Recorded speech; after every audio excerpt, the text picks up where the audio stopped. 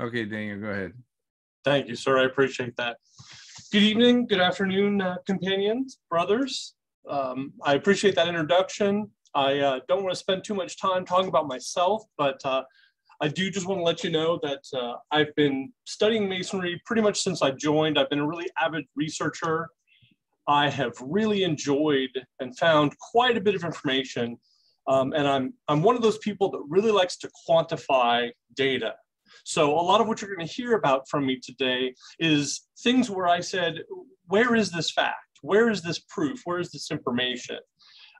So as you go through this with me, I would welcome you at the end to ask questions.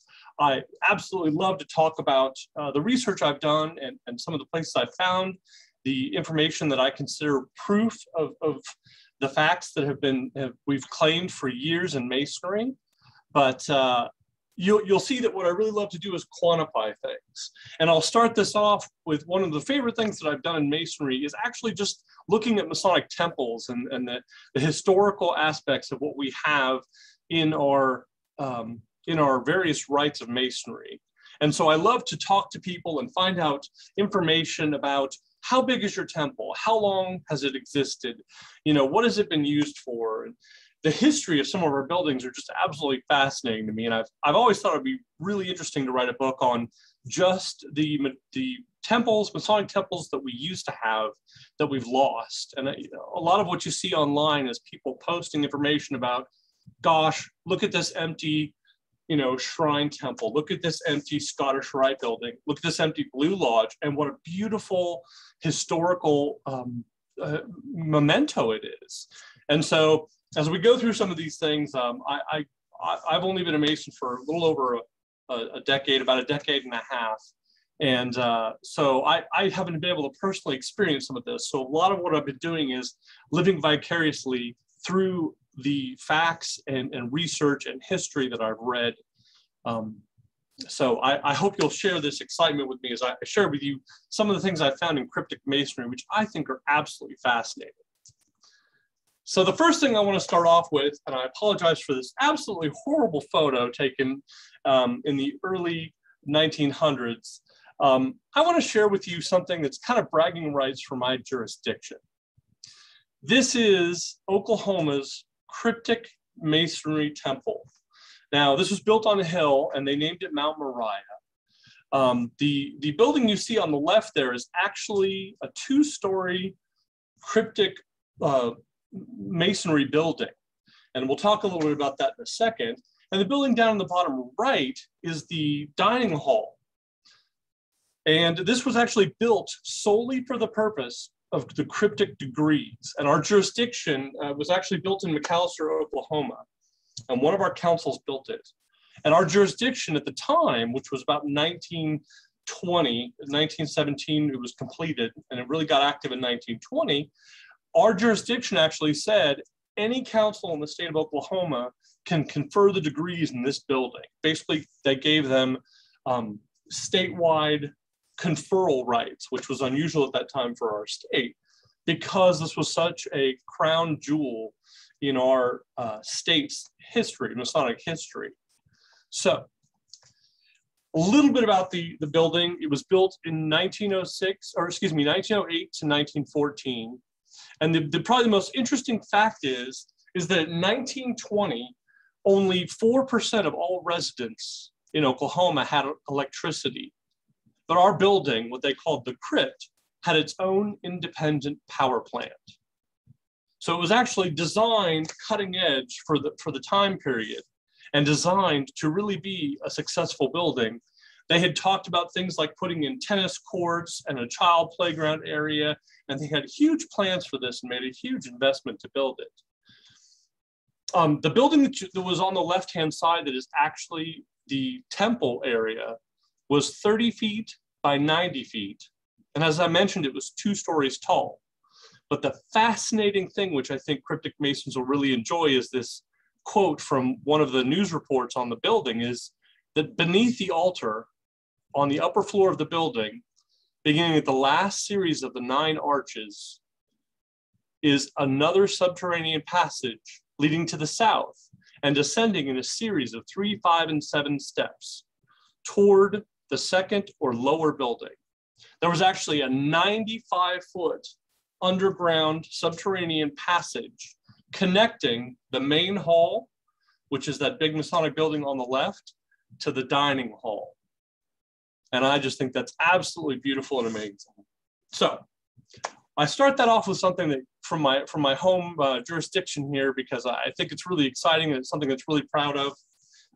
They obviously tore this down. The Depression was hard on this, and actually just a few years later, we built a huge Scottish Rite building in the same city, and that was actually downtown. It's still used today, and it really is. It's on the highest hill in the city of McAlester, and its popularity for this building actually has been one of the reasons that this building fell into disarray or disuse, is because everyone was downtown in the busy city, and this was just built far enough out of the city that it was outside the normal travel area. So it was a journey to get to, and we had a lot of problems keeping it up because vandals would go in because we couldn't have someone there at all times, and they would go in and try to collect artifacts for themselves from our building that wasn't being maintained on a regular basis.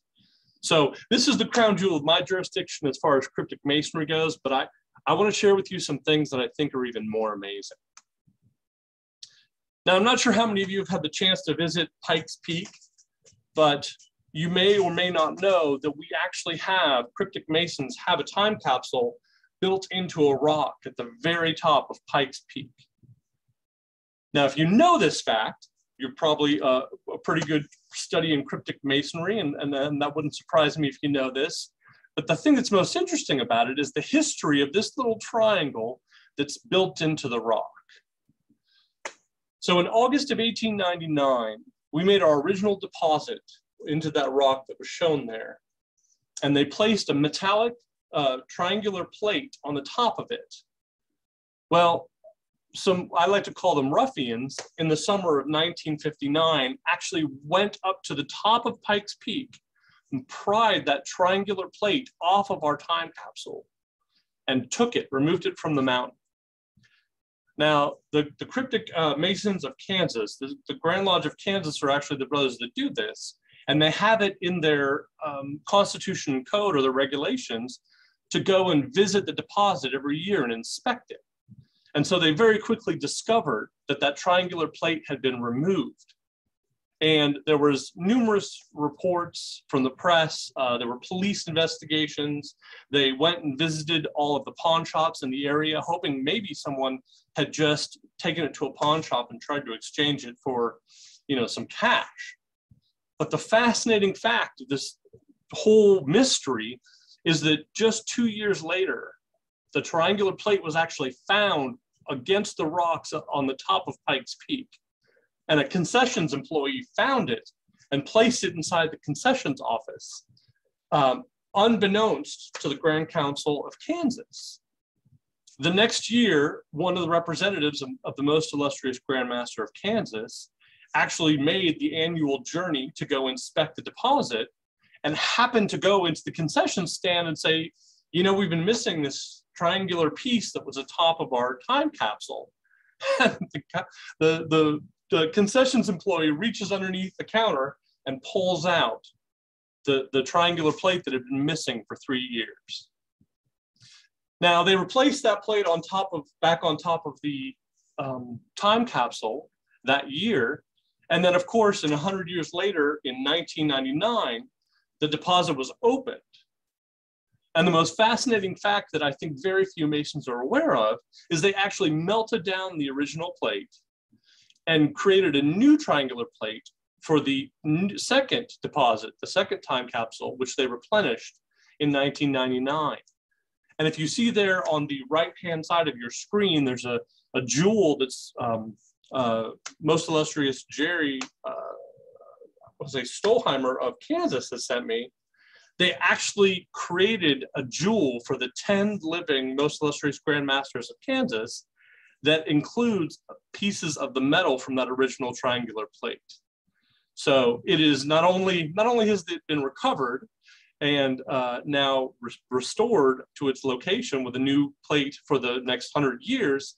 But it's actually a part of it is actually being carried around literally on the hearts of our Grand Masters, most illustrious Grand Masters of Kansas.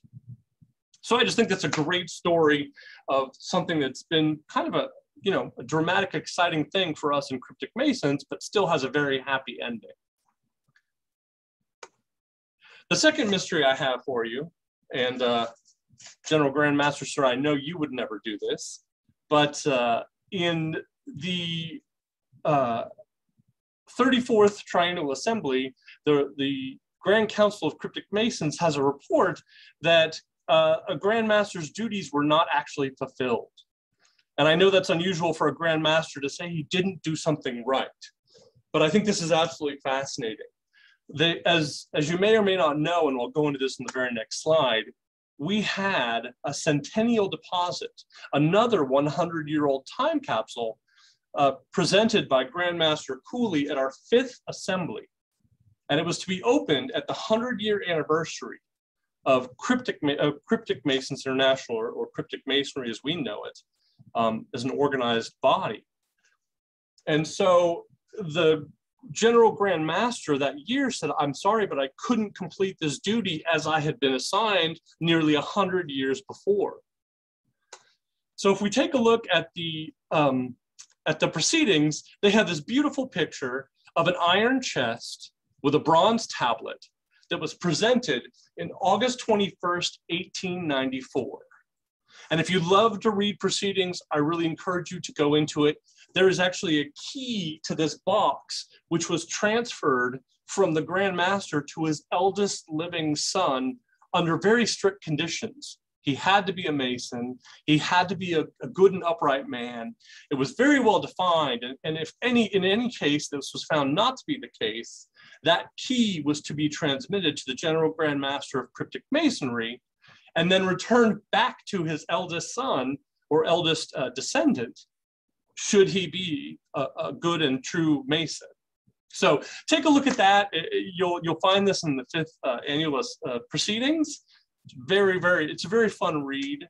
But again, just like our Pikes Peak deposit, they were required, the most puissant General Grand Master, the General Grand Council, or his designee was required at each triennial to inspect this deposit, which for quite some time was at the Grand Lodge of New York, and give a report in the proceedings. And this was based on a resolution adopted in 1894. Now, you're asking, well, Daniel, this is a very formal requirement. Now, how in the world will the Grand Master, General Grand Master, possibly miss out on this opportunity to be a part of a century of history? Well, here's the catch. The Grand Council of Royal and Select Masters of Washington in 1928 also made a deposit that they wanted to be opened on the 100-year anniversary of Cryptic Masonry. And so they made their deposit, and of course, Cryptic Masons will know they made it at exactly 9 at night, and this was August 25th, 1928. They deposited a vacuum-sealed glass tube encased in a copper cylinder in the base of the flagpole of the Washington Masonic Home. And this is actually the photo of the deposit being made in 1928. And you can see it's totally dark outside, so it's 9 o'clock at night where all the good Masons are. And so the General Grand Master had been contacted by the Grand Council of Washington, and his attendance had been requested on the 100-year anniversary to make that discovery with them, to open that time capsule in that flagpole base in Washington. And he committed to that. And so they had this beautiful coin token struck, which you see here on the left-hand side, and the General Grand Master committed to attend, and as a result, he couldn't open the actual General Grand Council's cryptic vault at that time. Now, again, if you love to read proceedings, you can dive deep into the proceedings and see the whole story of how that centennial chest was opened and what was done with all the materials. It's just a fascinating read.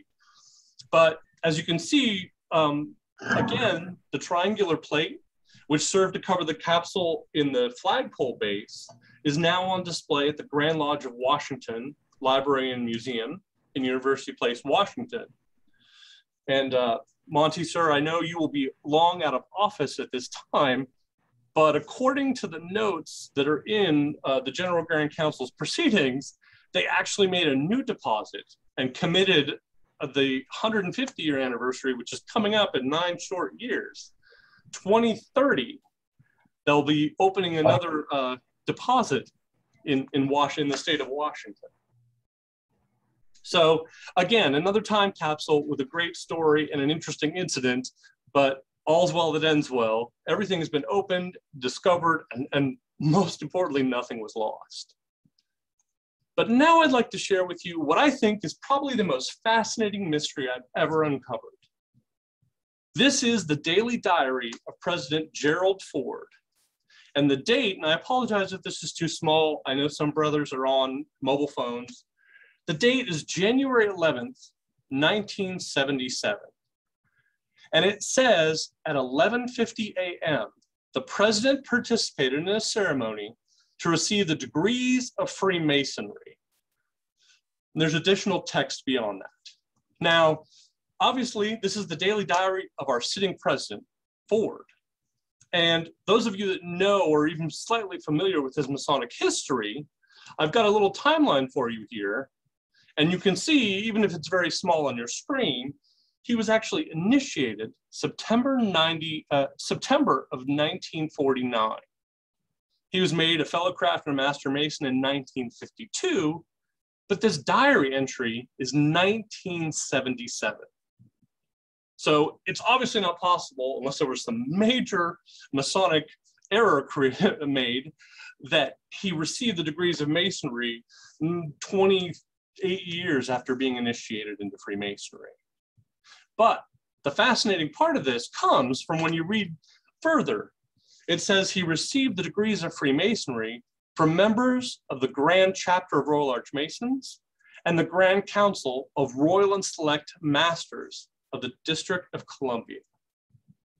And there's even a list of attendees placed in the appendix of the president's diary, and you can see who was actually there. So the fascinating story is when you go back to the proceedings of the General Grand Council, and it says, it was a great honor for me to be invited to go with officers from the District of Columbia to the Oval Office of the White House for the conferral of the Royal Arch and Royal and Select Master degrees on the President of the United States, Gerald F. Ford, on January 11th, 1977. Without a doubt, this was a very high point in my 3 years. The reception and greeting by President Ford will be long remembered. Now, brethren, I know we talk a lot about making a Mason on site and all the intricacies of that, and I don't want to get into that type of discussion. But the fascinating fact is, if you look at the time in, 11:50 a.m., and the time out, 12:24 p.m., the President of the United States in the Oval Office of the White House was made a Royal Arch Mason and a Cryptic Mason in exactly 34 minutes. I don't know if we have any other event that is as amazing for Cryptic Masons as that, but literally he had, here's my timeline again, he had 9 days left in the Oval Office, and he chose, in my opinion, to make Masonic history for us. Now, I know a lot of us are York Rite Masons with all 3 bodies, and the biggest question I ever get is, well, did anybody make him a Knight Templar? I haven't been able to find out any dates of his degrees for Templary. And obviously, the biggest thing I always hear is, well, Daniel, it's tougher to make a Knight Templar on site. There's a grand encampment. There's all kinds of different ordinances about that. But, you know, I think we would be very proud of that fact if he had chosen to join Templary. So I can't imagine that we wouldn't have that information placed anywhere else. But this is something I chased down because a lot of people have said, you know, President Ford was made York Rite Mason while in the White House. And I didn't realize how literal that fact is. He was actually made a Royal Arch and Cryptic Mason in the Oval Office. And we have proof of that in his diary, complete with the list of the officers that were there to confer the degrees. So with that, companions and brethren, I'm open to questions, and my email address is on the screen. If you want to contact me afterwards, please feel free. But General Grandmaster, sir, I'll turn this back over to you.